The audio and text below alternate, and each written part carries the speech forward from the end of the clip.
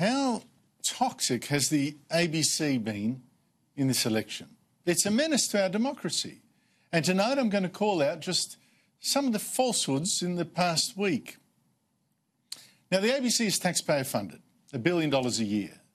That means it must, by law, because of that taxpayer funding, be impartial.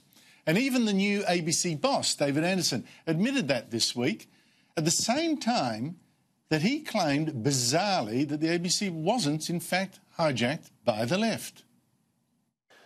Well, I'd say I don't see any evidence to say that we're biased. I think that we're compelled to be impartial and accurate at all times.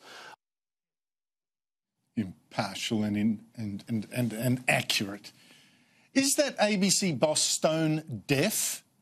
This week, ABC presenters have gone feral promoting the great global warming scare and saying things that do not fit the facts, not according to the science that I've seen, and which is easily checked by them if they actually bothered. These ABC presenters, like ABC Sydney radio host Wendy Harmer, are echoing the campaign pitch of Labor, and particularly the Greens, who on Monday also got this big endorsement from Lee Sales, host of 7:30, the ABC's flagship current affairs show. But to be fair, if you look at Bill Shorten's policies or Richard Di Natale's policies, whether you agree with them or not, they are at least, for example, based in science. Oh, really? I've got to be honest. The ABC is, in fact, absolutely no judge of what that science is, not when it comes to global warming. Last night, for instance, that ignorance of the science influenced the final leaders' debate of the election on the ABC when host Sabra Lane, ABC, asked this misleading question. There are many signs that things are changing in our planet. Warmer temperatures, more intense cyclones. Wait. More intense cyclones? In fact, check the Bureau of Meteorology website. We're getting fewer cyclones and no increase of more intense ones, as you see, red on the graph. In the United States, the most recent study in the Bulletin of the American Meteorological Society, it says the frequency of landfalling hurricanes there, or the intensity, show no significant trend since 1900. Now, I know there have been predictions that hurricanes will get more intense, but there is little evidence that that's happening now, as the IPCC has admitted. But the ABC's ignorance of the science got unbelievably worse today. This morning, ABC News Channel host Joe O'Brien, nice guy, but he claimed in an interview with a former president of Kiribati that global warming was drowning those Pacific islands there. How do you feel as a resident of a country that is disappearing? Do you expect that in 30 years' time that whole population will be living on some other place? Are you hoping to relocate the nation to part of one other particular country? Disappearing? Yesterday, ABC News radio host Fran Kelly, a global warming extremist, made that same false claim about Kiribati, and not for the first time either.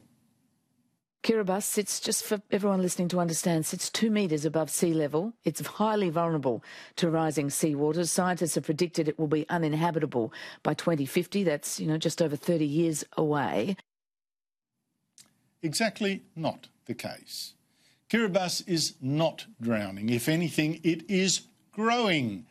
A study by the University of La Rochelle of 30 Pacific and Indian Ocean atolls, including 709 islands, reveals that are no atoll lost land area. In fact, one, South Tarawa, which just happens to be the most populated atoll of Kiribati, increased in size. Increased.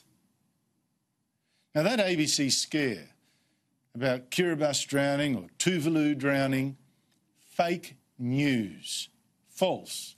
I could cite other studies, particularly ones from the University of Auckland. And if the ABC actually spent 5 minutes checking the facts, they would know it. But the Greens and the ABC, they like to talk about how they follow the science. Well, I doubt it. What they really follow is a religion, a primitive, earth-worshipping religion where nature is holy and only man is evil. True. Here is part of a film this week from the BBC, which is Britain's ABC, imagining how beautiful the world would be without humans. Animals would live in peace. The lion would lie down with the lamb. What would a world without humans be like? Rivers become cleaner.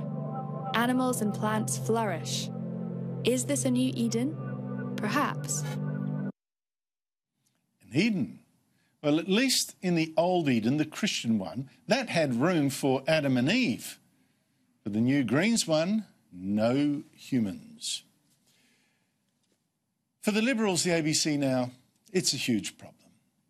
How can the Liberals win elections when they've got a huge government-funded broadcaster relentlessly pumping out global warming propaganda with little seeming regard for the facts?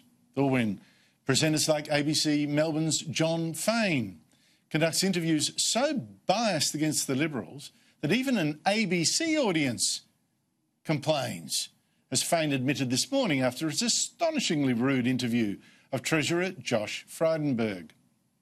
To those of you who have sent text messages saying that I am demonstrating bias, or this interview brought to you by Get Up, or the sooner you leave the ABC the better, you lack respect. I'm astonished that he's putting up with your outrageous grilling of him.